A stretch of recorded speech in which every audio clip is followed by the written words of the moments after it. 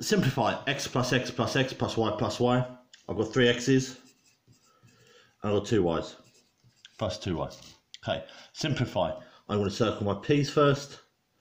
Okay, so I've got 3p and a negative 1p, which is 2p. And then I'm going to get a pen, different colour pen. I'm going to circle my q's and make sure that I'm actually doing the sign in front of the q's as well. So I've got 7q minus 4q, which is 4, 5, 6, 7, which is 3q. Okay. And the next bit, expand. So the 6 times 2 is 12. So it's going to be 12m.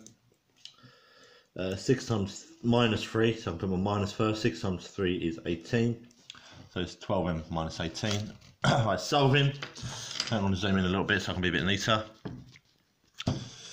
Okay, so to solve it, minus 6 from both sides. Okay, these cancel out. Okay, so these are going to be the 7f.